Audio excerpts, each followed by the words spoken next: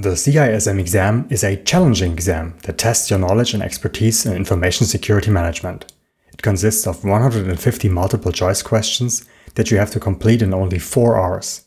The exam is available in 4 languages: simplified Chinese, English, Spanish, and Japanese.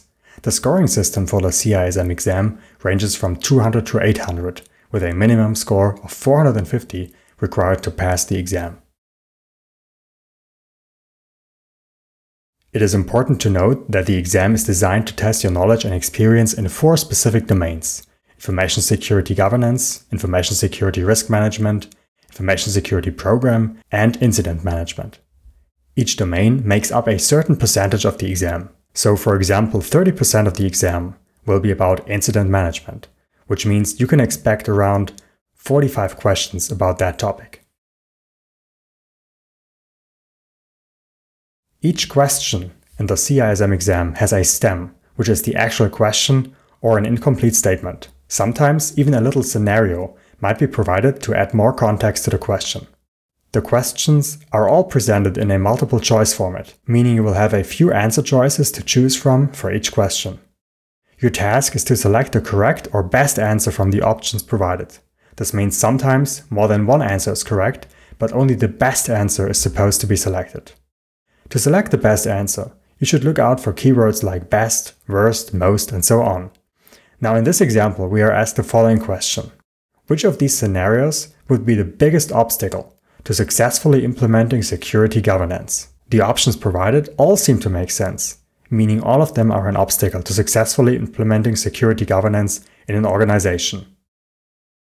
However, the lack of high-level sponsorship is by far the biggest obstacle, as top management has the power to assign more budget and rearrange business priorities. The exam is computerized, meaning right after you have submitted your final answer and marked the test as completed, you will be provided with a pass or fail status. The scores for each job practice domain are scaled. This means not all questions count the same. In other words, you can't assume the number of questions you are required to answer correctly. Scores range from 200 to 800.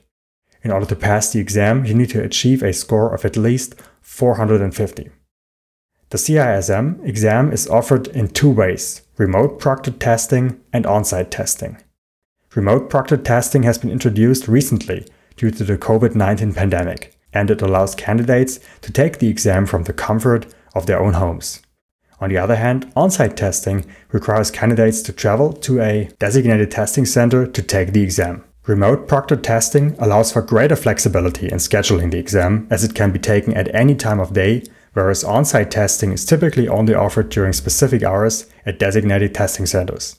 However, remote proctored testing requires candidates to have a reliable internet connection and a quiet, distraction-free environment, as they will be monitored by a remote proctor throughout the exam. On-site testing provides a more traditional testing experience, where candidates can take the exam in a controlled environment under the supervision of an on-site proctor. This option may be preferable for those who prefer a structured testing environment or who may not have access to a suitable environment for remote testing. While remote proctored testing and on-site testing both have their pros and cons, it's important to choose the option that best suits your needs and circumstances.